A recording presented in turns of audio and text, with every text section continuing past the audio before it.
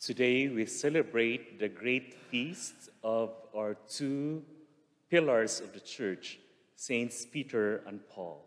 And today's Mass is also offered for the soul of Michael MacDonald.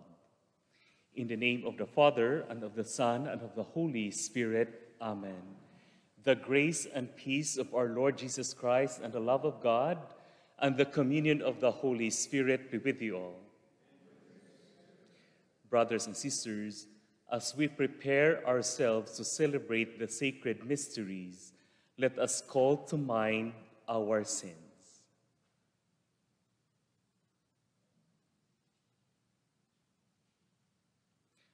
I confess to Almighty God and to you, my brothers and sisters, that I have greatly sinned in my thoughts and in my words, in what I have done and in what I have failed to do, through my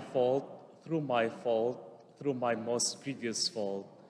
Therefore I ask Blessed Mary, ever Virgin, all the angels and saints, and you, my brothers and sisters, to pray for me to the Lord our God. May Almighty God have mercy on us, forgive us our sins, and bring us to everlasting life. Lord, have mercy. Christ, have mercy. Lord, have mercy. Glory to God in the highest, and on earth peace to people of good will. We praise you, we bless you, we adore you, we glorify you. We give you thanks for your great glory. Lord God, Heavenly King, O God, Almighty Father, Lord Jesus Christ, only begotten Son, Lord God, Lamb of God, Son of the Father, you take away the sins of the world, have mercy on us. You take away the sins of the world, receive our prayer. You are seated at the right hand of the Father, have mercy on us. For you alone are the Holy One. You alone are the Lord. You alone are the Most High, Jesus Christ, with the Holy Spirit, in the glory of God the Father. Amen. Let us pray.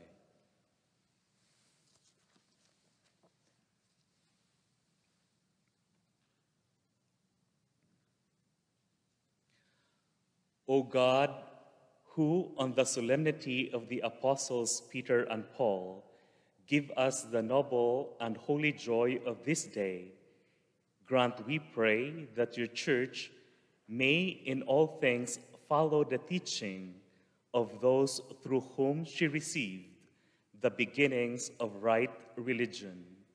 Through our Lord Jesus Christ, your Son, who lives and reigns with you in the unity of the Holy Spirit, one God, forever and ever.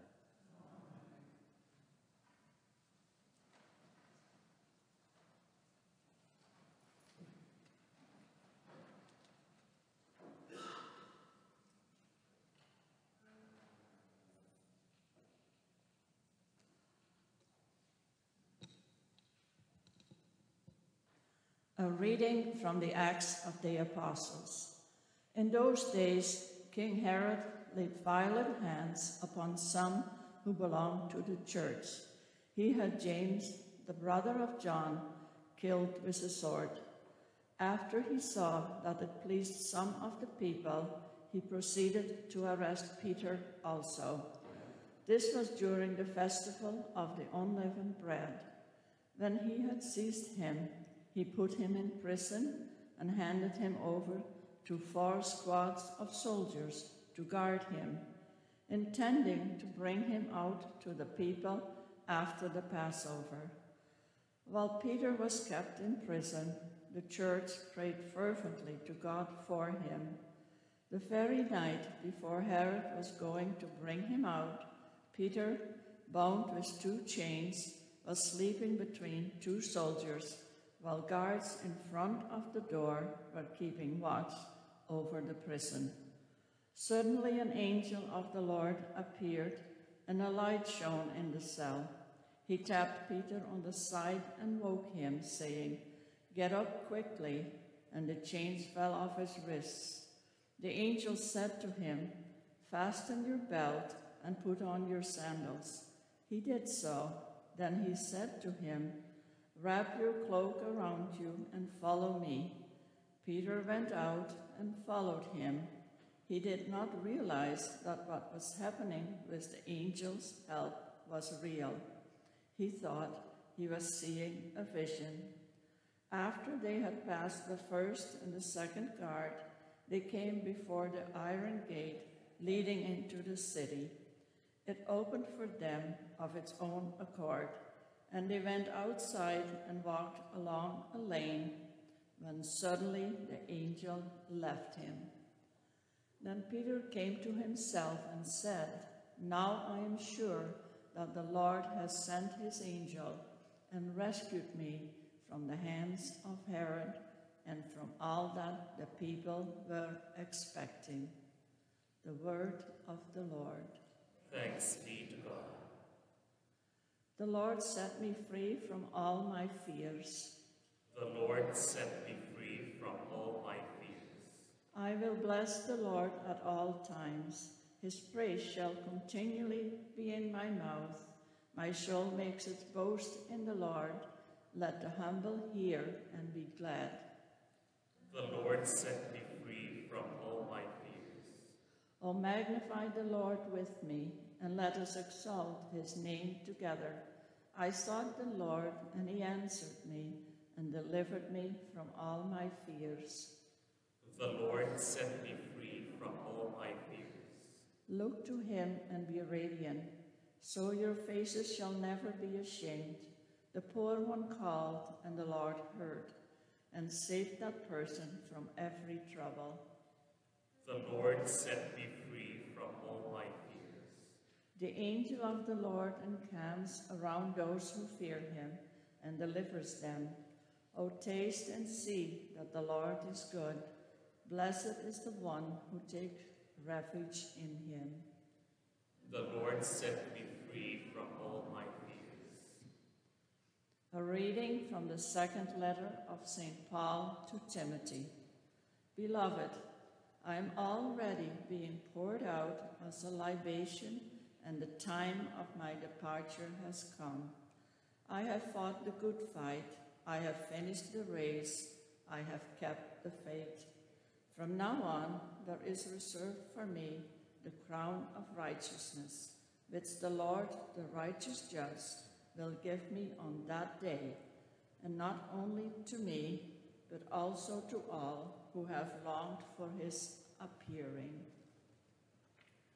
The Lord stood by me and gave me strength, so that through me the message might be fully proclaimed, and all the Gentiles might hear it. So I was rescued from the lion's mouth. The Lord will rescue me from every evil attack and save me for his heavenly kingdom. To him be the glory forever and ever. Amen. The word of the Lord. Thanks be to God.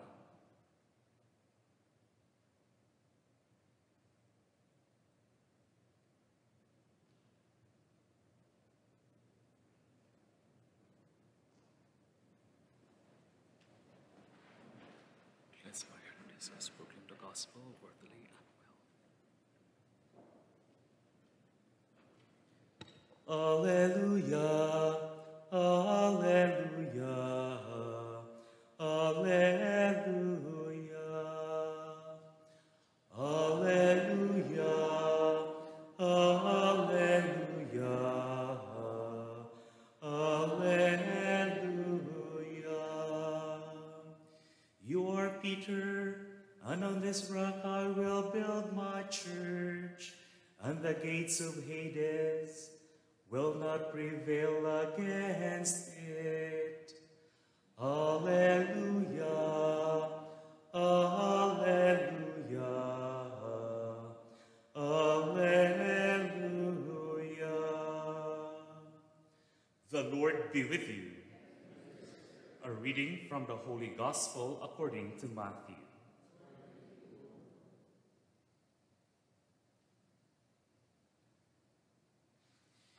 When Jesus came into the district of Caesarea Philippi, he asked his disciples, "Who do people say that the Son of Man is?" And they said, "Some say John the Baptist, but others Elijah, and still others Jeremiah or one of the prophets." He said to them, "But who do you say that I am?" Simon Peter answered, "You are the Christ, the Son of the living God." And Jesus answered him, "Blessed are you, Simon, son of Jonah, for flesh and blood has not revealed this to you, but my Father in heaven. And I tell you, you are Peter, and on this rock I will build my church, and the gates of Hades will not prevail against it. I will give you the keys of the kingdom of heaven, and whatever you bind on earth will be bound in heaven, and whatever you loose on earth will be loosed in heaven." The Gospel of the Lord. Praise to you, Lord Jesus Christ.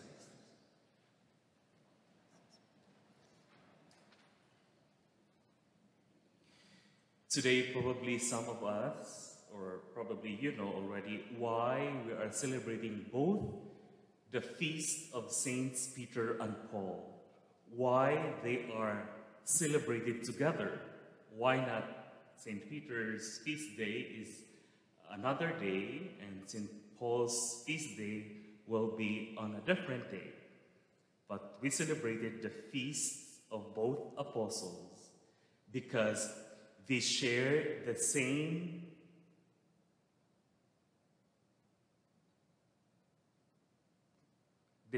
way as they were martyred on the first century. Even though both of them, they suffered on different days, they were as one. Peter went first, as probably we know that he is the apostles of the Jews. And Jesus appeared to him after the resurrection, and he died crucified upside down in 64 AD, 31 years after Christ died. And Paul, St. Paul, followed, the apostle of the Gentiles. And Jesus appeared to him on the road to Damascus, and he was beheaded. And so we celebrate this day made holy for us by the apostles' blood. But Peter and Paul believe that Jesus is the Savior of the world.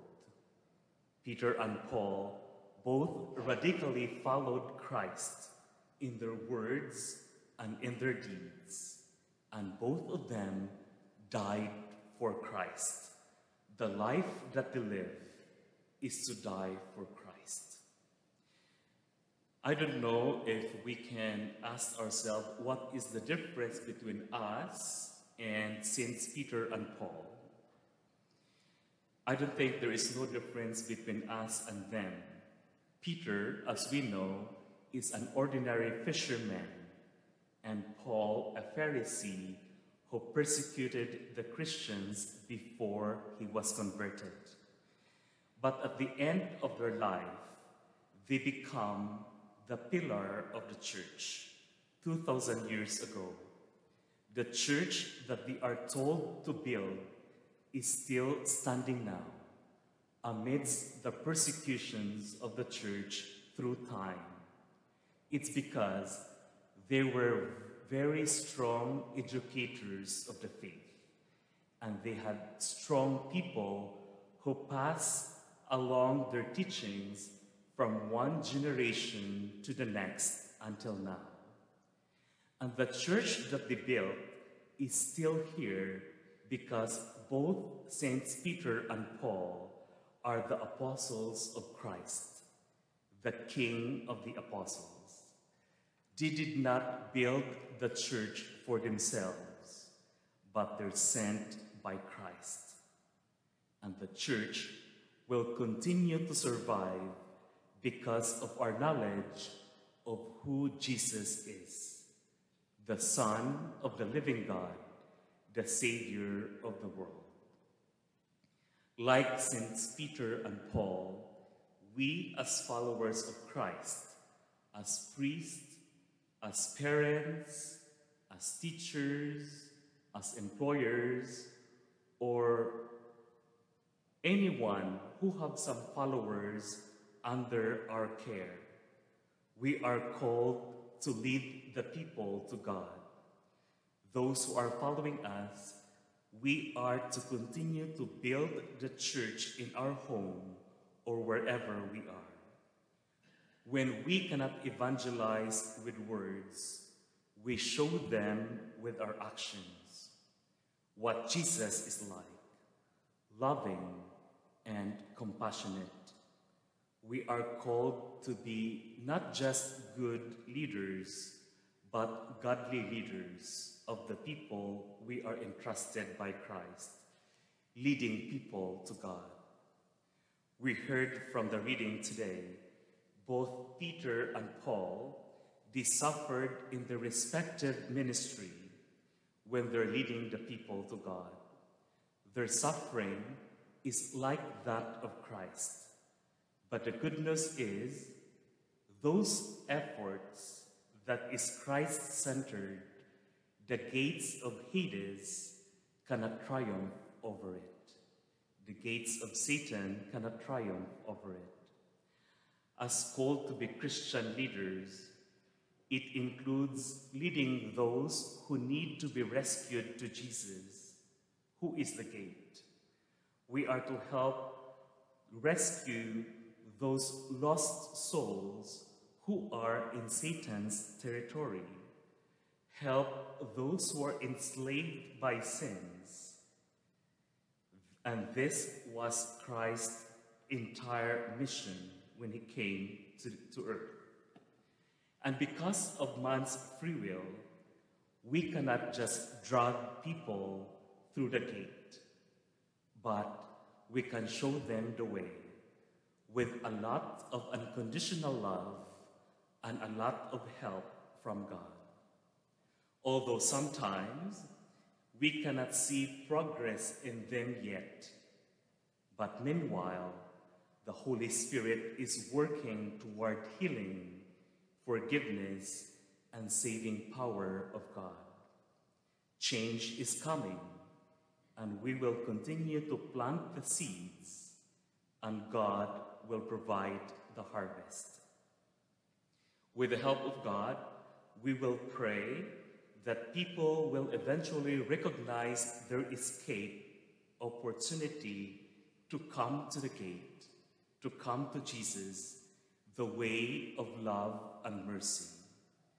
This is our calling, to learn and to live the way of life of Saints Peter and Paul with the help of God. Amen.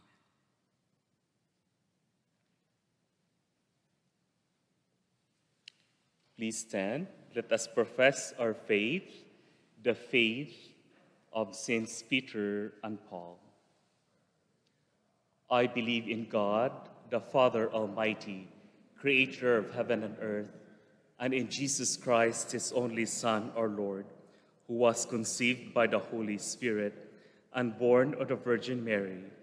He suffered under Pontius Pilate, was crucified, died, and was buried.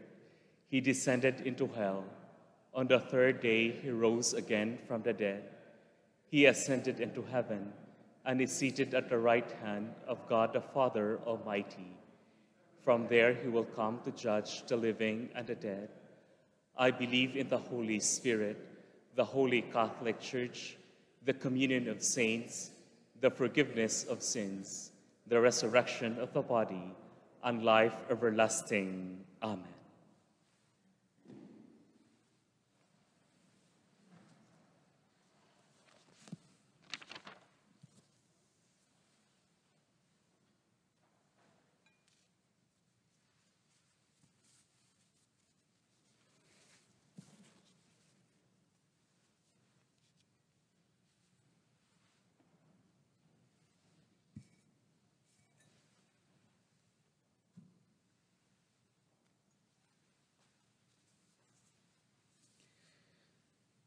Blessed are you, Lord God of all creation, for through your goodness we have received the bread we offer you.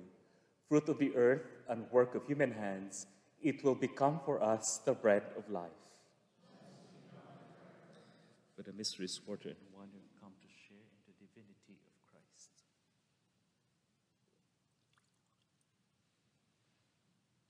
Who humbled himself to share in our humanity.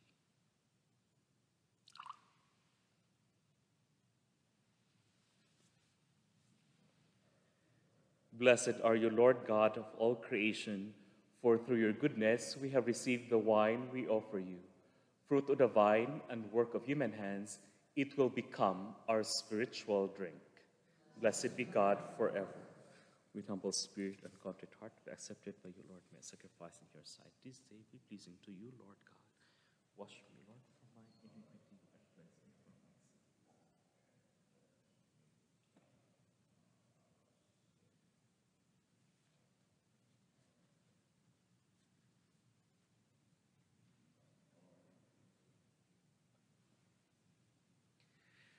Pray, brothers and sisters, that my sacrifice and yours may be acceptable to God the Almighty Father.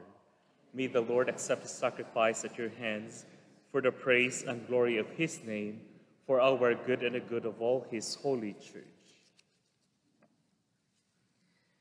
May the prayer of the apostles, O Lord, accompany the sacrificial gift that we present to your name for consecration, and may their intercession make us devoted to you in celebration of the sacrifice. Through Christ our Lord.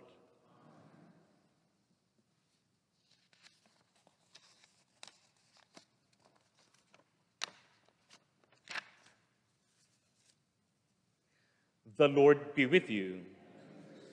Lift up your hearts. Let us give thanks to the Lord our God.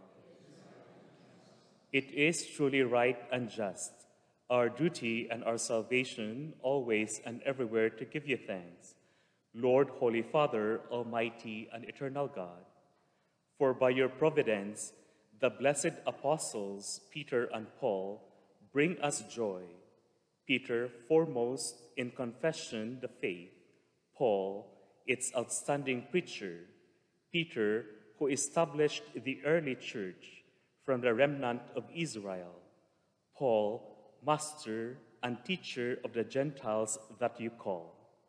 And so, each in a different way, gathered together the one family of Christ and revered together throughout the world, they share one martyr's crown.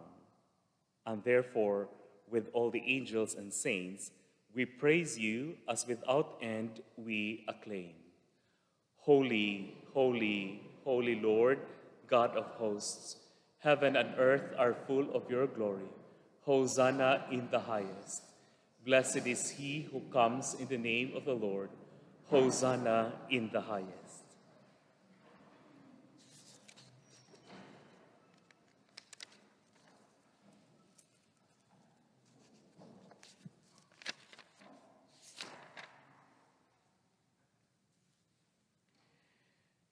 You are indeed holy, O Lord, the fount of all holiness. Make holy, therefore, these gifts, we pray, by sending down your Spirit upon them like the dewfall, so that they may become for us the body and blood of our Lord Jesus Christ. At the time he was betrayed and entered willingly into his passion, he took bread and giving thanks, broke it and gave it to his disciples, saying, "Take this, all of you, and eat of it, for this is my body, which will be given up for you."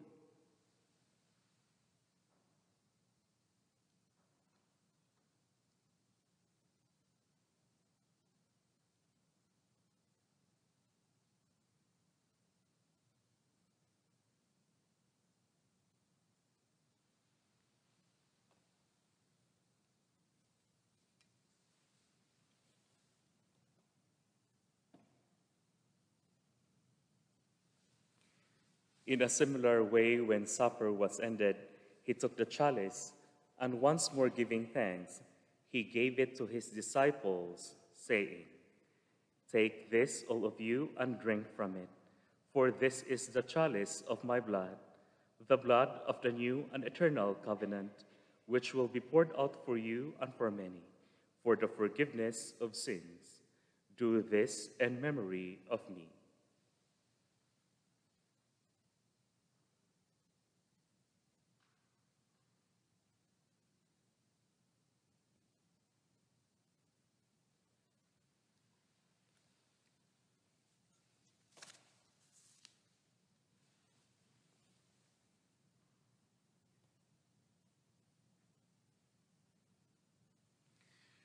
The mystery of faith. We proclaim your death, O Lord, and profess your resurrection until you come again. Therefore, as we celebrate the memorial of his death and resurrection, we offer you, Lord, the bread of life and the chalice of salvation, giving thanks that you have held us worthy to be in your presence and minister to you. Humbly we pray that, partaking of the body and blood of Christ, we may be gathered into one by the Holy Spirit. Remember, Lord, your church spread throughout the world, and bring her to the fullness of charity, together with Francis our Pope, and Thomas our Bishop, and all the clergy. Remember also our brothers and sisters who have fallen asleep in the hope of the resurrection, and all who have died in your mercy. Welcome them into the light of your face. Have mercy on us all, we pray, that with the Blessed Virgin Mary, Mother of God, with Blessed Joseph, her spouse, with the blessed apostles, Saints Peter and Paul, and all the saints who have pleased you throughout the ages, we may merit to be co-heirs to eternal life, and we praise and glorify you through your Son, Jesus Christ.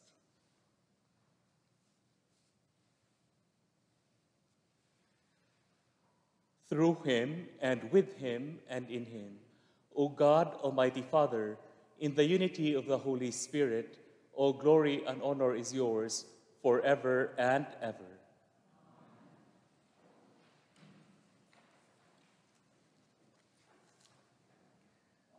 At the Savior's command and formed by divine teaching, we dare to say, Our Father, who art in heaven, hallowed be thy name. Thy kingdom come, thy will be done, on earth as it is in heaven. Give us this day our daily bread, and forgive us our trespasses, as we forgive those who trespass against us. And lead us not into temptation, but deliver us from evil. Deliver us, Lord, we pray, from every evil, and graciously grant peace in our days, that by the help of your mercy we may be always free from sin and safe from all distress, as we await the blessed hope and the coming of our Savior, Jesus Christ. For the kingdom, the power, and the glory are yours, now and forever. Lord Jesus Christ, who said to your apostles, Peace I leave you, my peace I give you. Look not on our sins, but on the faith of your church, and graciously grant her peace and unity in accordance with your will, who live and reign forever and ever. The peace of the Lord be with you always. Now let us offer each other the sign of God's peace.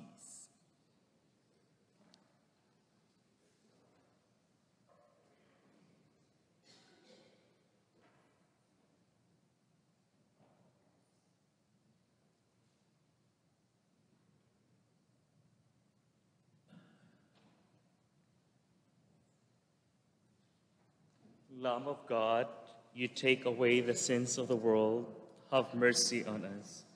Lamb of God, you take away the sins of the world, have mercy on us. Lamb of God, you take away the sins of the world, grant us peace.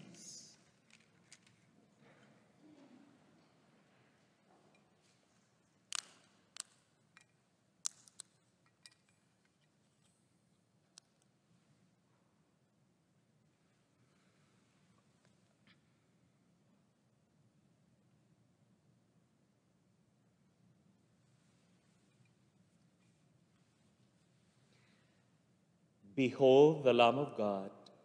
Behold him who takes away the sins of the world. Blessed are those called to the supper of the Lamb. Lord, I am not worthy that you should enter under my roof, but only say the word, and my soul shall be healed.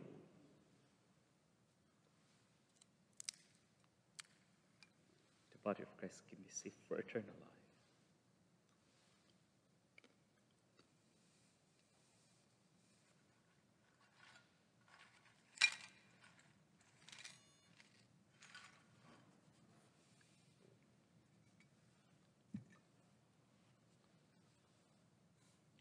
With the blood of Christ, keep me safe for eternal life.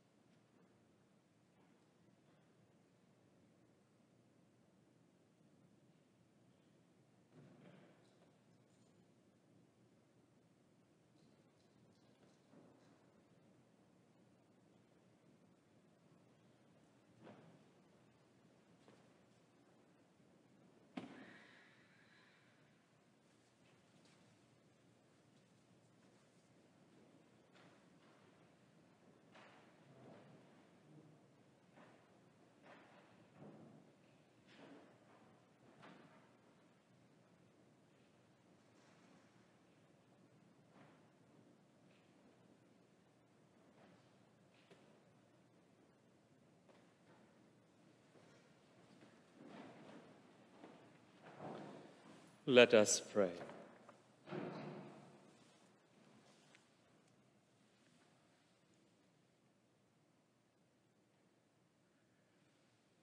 Grant us, O Lord, who have been renewed by this sacrament, so to live in the Church, that persevering in the breaking of the bread and in the teaching of the apostles, we may be one heart and one soul, made steadfast in your love.